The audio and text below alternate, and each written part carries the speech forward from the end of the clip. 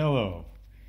This video shows what happens to a Kingspec M.2 NVMe SSD when you don't use it for a week or two. It fails irreparably. It fails. These are pure junk. So I'm putting it back in my little housing. And now I'm going to connect it to the computer and we'll see what happens. Normally, it should appear as mounted. But as you can see, the blue light is on, the LED is on, but nothing is happening on the PC. Nothing. Nothing. And if we look, we see that after a while, a few seconds, the LED turns off. This will take a few more seconds and you'll see that. Oh, there it goes. And we have absolutely nothing. Now if we run dmessage to see what happens, we see at the very end,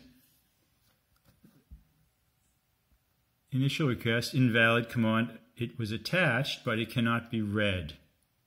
Okay? So that is a failure. Now we'll see what happens when we attach, for example, a USB stick, which has the same content as the disk. This has exactly the same content. It was a disk dump. I put this in, and then, you see, it appears writable, writable. Those are the three partitions of the USB stick, and that worked. And then we see it mounting automatically here. This is correct behavior, and this USB stick is fine.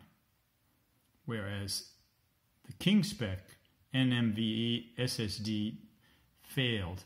This is practically brand new. I've had the SSD for about a month, and I've used it for maybe an hour, 2 hours at the most. If we now look at the dmessage for the correct behavior, we see that it was loaded, device is found, USB device found, product is USB flash, everything is okay, attached, and we get mounted, unchecked file, everything is okay.